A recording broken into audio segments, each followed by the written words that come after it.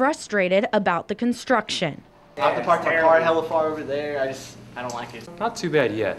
Kind of disappointing. Construction crews broke ground today for SOU's North Campus Village, scheduled for completion in 2013. But Bethany Johnson, a freshman, lives in the hall next door, and she says the work is proving to be a hassle. It's mostly the parking issues. I paid $118 for a parking pass, and I figured, I could park down there and I could park back here, but now I have to park by the gym, and it's just really inconvenient. The $31 million project will involve tearing out or grubbing the adjacent parking lot, tennis courts, and 5 homes to make way for 2 residence halls and a dining area. The trees, they're really beautiful right now, and they're tearing them down for a building for no reason.